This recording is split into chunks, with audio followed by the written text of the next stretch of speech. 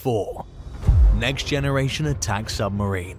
By the mid-2030s, the US Navy hopes to start acquiring the Next Generation Attack Submarine, a new class of nuclear-powered attack submarine which is also known as SSNX. Since 1998, they've been obtaining the Virginia-class SSN design. The SSNX will be the successor if the US Navy follows through with this procurement. Their projected budget in 2023 for SSNX research and development funding is $237 million. The US Navy uses nuclear-powered cruise missile submarines, assault submarines, and ballistic missile submarines. They're all-purpose with a wide range of duties that they can carry out in peacetime and combat. The X in SSNX means that the boat's exact design has not yet been decided. The Navy claims the SSNX will offer greater speed, increased horizontal payload capacity, higher operational availability, and improved acoustic superiority once completed. It'll be used to confront the rising danger presented by rivalry between both peers and adversaries for underwater domination. Additionally, it'll be able to communicate with a large number of off-hull vehicles, allied troops, and sensors. It will enhance multi-mission capabilities, maintain a fighting presence in restricted seas, and carry out full-blown underwater warfare. The original Virginia-class design, and potentially even the original Seawolf SSN-21 design, will likely be surpassed by the SSNX. The designs of US Navy submarines with similar cargoes have often increased in displacement from one generation to the next, thanks to technical advancements throughout time. According to the Navy's budget documents, SSNX should have strong networking capabilities, including the capacity to exchange data with a number of different platforms, some of which could be unmanned undersea and surface ships. The service has already made great strides in networking and sensor fusion technologies, with the goal of eventually being able to connect all of its ships, submarines, planes, and other assets. The cost of the Navy actually building a fleet of SSNX submarines is still a significant cause of concern for many. The military's decision to buy fewer Seawolves than originally planned was taken in large part because of how expensive they are. The final selling prices for Connecticut and Seawolf were about $6 billion, and that was 4 years ago. Today, they're well over that. Together with the somewhat more expensive Jimmy Carter, these attack submarines are the most expensive ever built. What do you think about this developing technology? Do you think it's worth the cost? Let us know down in the comments and be sure to subscribe. 3. Robotic Combat Vehicles. After years of testing, the US Army is getting ready to deploy a family of uncrewed combat vehicles in order to increase the firepower of infantry and armored brigade combat teams. They will be used not only to shoot at the enemy, but to lay smokescreens in front of friendly troops, jam unfriendly communications, and other similar dangerous tasks. It saves soldiers from being put in harm's way. The robotic combat vehicles, or robot tanks, will be operated mainly by the Army and will come in 3 different size classes. Each one will serve on a separate level of lethality and will range from light, medium, and heavy. With a maximum length of 18 feet, the smallest of the RCVs will weigh less than 10 tons.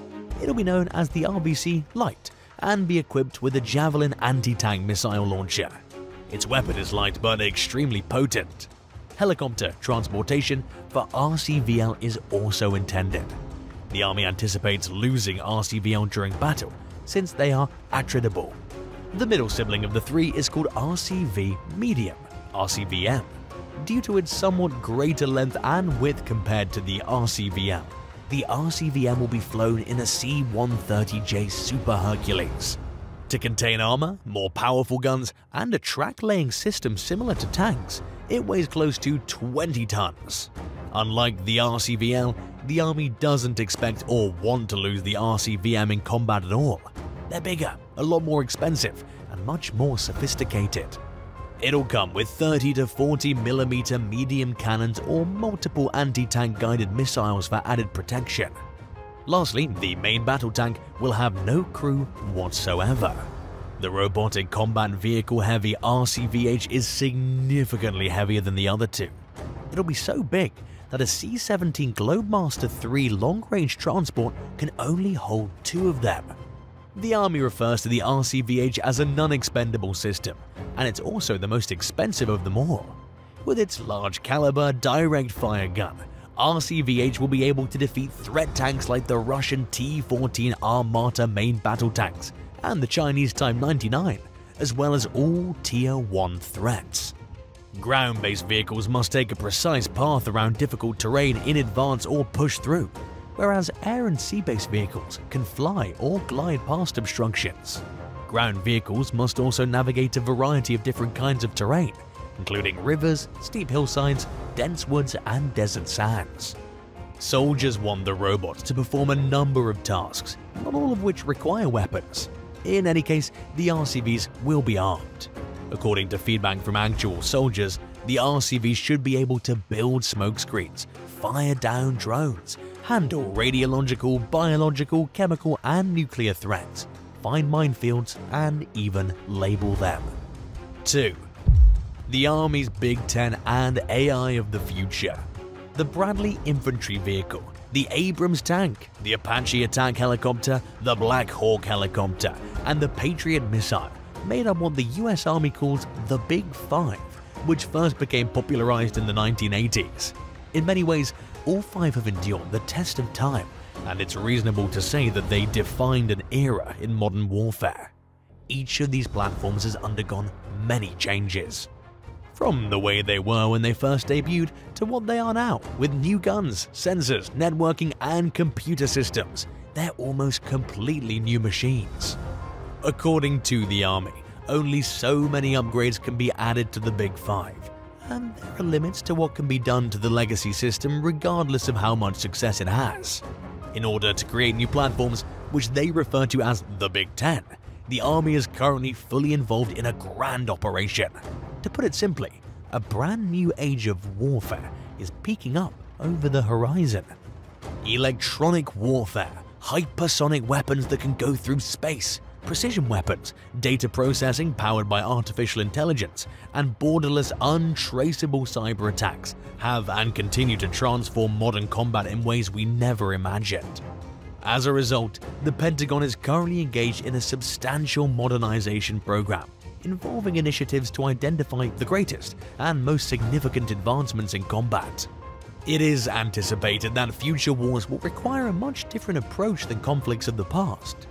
Army futurists envision the future of modern warfare as being a lot more information-driven, AI-enabled, drone-heavy, and more dispersed or disaggregated. A multi-domain warfare environment to encompass more recently advancing domains like outer space and cyberspace is expected by the Army, above everything else. The platforms that will be included in the Big Ten are the Robotic Combat Vehicle, Optionally Manned Fighting Vehicle, Long-Range Hypersonic Weapon, Precision Strike Missile, Expanded Range Cannon Artillery, Future Tactical Unmanned Aerial System, Attack Reconnaissance Aircraft, Future Long-Range Assault, Network, and, of course, Artificial Intelligence. In essence, AI and networks are interconnected with everything and provide the frameworks for contemporary ideas of combined arms. These platforms will all be networked, and they're all going to have cutting-edge computer algorithms to account for new sensors, guidance technology, firing control, cyber resilience, manned-unmanned teaming, new weapons, and much more. Warfare has changed in quality over time thanks to human evolution, technological improvements, and overall human progress. AI is transforming warfare by giving weapons their own autonomy. In this perspective, perception, cognition, and action are the 3 big components. The outcome is the third, whereas perception and cognition are a series of instructions and algorithms. A weapon system that's able to function autonomously means that it doesn't need supervision or approval in order to perform its functions. The military's use of artificial intelligence focuses on cyber-attacking software, autonomous vehicles, and data crunching. Autonomy ranges in degrees, from low to high. Landmines would be considered low-level weapons, as opposed to fire-and-forget missiles which are semi-autonomous weapons. The Israeli army and the United States Navy both possess weaponry that's capable of independently detecting, tracking, and firing at incoming missiles using pre-programmed tech. This acts as a good example of a weapon with a high level of autonomy. Unmanned aerial vehicles, UAVs, also have navigational autonomy. The coordinates entered into them determine how they behave. Everything else about their actions is programmed. The current generation of military systems will be significantly more autonomous thanks to advanced artificial intelligence and the ability of machines to learn. Take killer robots as an example. They'll be able to roam about freely, recognize targets all on their own, and decide whether to shoot and kill the target. They won't need help from humans and will be able to carry out complicated tasks by themselves. They'll also engage in combat on battlefields in future wars, either with human soldiers or in place of them. It's thought to be a lot safer than other forms of warfare. Critics argue that computer programs can misfire and cause casualties with friendly fire. It could be claimed that AI will undoubtedly defeat humans in any future war as a result of its superior advancement. In 2020, in 5 provoked dogfights against a US Air Force F-16 pilot, an AI program prevailed each and every time. Australian Air Force researchers and Boeing have developed an autonomous aircraft called the Loyal Wingman to support and protect their air warriors. In the world of automated vehicles, this airplane is seen as a game changer. Artificial intelligence is built into it, and it's supposed to fly alongside manned combat aircraft, offering increased levels of observation, defense, and assistance in downing aircraft. It's expected to start operating somewhere between 2024 and 2025. Global competition is pressuring decision-makers and military organizations to increase the use of AI in military operations. The 3 countries that matter most in this respect are the United States, the People's Republic of China, and Russia. In some parts of the US, research is being done on autonomous boats that are able to locate and track submarines halfway around the world. Similar to how Russia is developing underwater drones, China is investigating swarm intelligence capabilities. A mixture of hopefulness and anguish is felt among the leaders of states and tech giants in regard to the use of AI. The future of AI for everyone, not just Russia, comes with massive opportunities, but it may also come with just as many unpredictable dangers. Whoever leads the way in the AI realm will be the ruler of the world, according to Vladimir Putin, Russia's president. In this ever-changing world, a new arms race has already started with the development of AI. We're currently in the 3rd revolution of warfare, and the creation and growth of killer robots have been regarded as seismic. It's comparable to when nuclear weapons and gunpowder were first discovered. The burden on people would be reduced, since AI would be better at detecting threats. It would support active strategy development free from ego, emotions, and selfishness. Using unmanned systems in conjunction with networking is a key driving force behind next-generation combined arms. Drones, AI-powered weapons and sensors, air-ground-sea integration, and new space combat dynamics will all play a significant role in the future of war. By 2040, military decision-making generated from AI is projected to include available space-based data in real time. 1. F-15EX fighter jets. The first of Boeing's brand new 4th generation plus F-15EX fighters will be purchased by none other than the Pentagon. The new acquisition will cost the government about $1.1 billion for just 8 of the new jets, with additional purchases set to follow in the next few years. The Air Force's decision to buy an improved model of an older fighter instead of a more recent stealth plane like the F-35 has raised quite a bit of controversy. Even learning that it would be receiving the F-15EX, much less 144 of them, astonished the Air Force.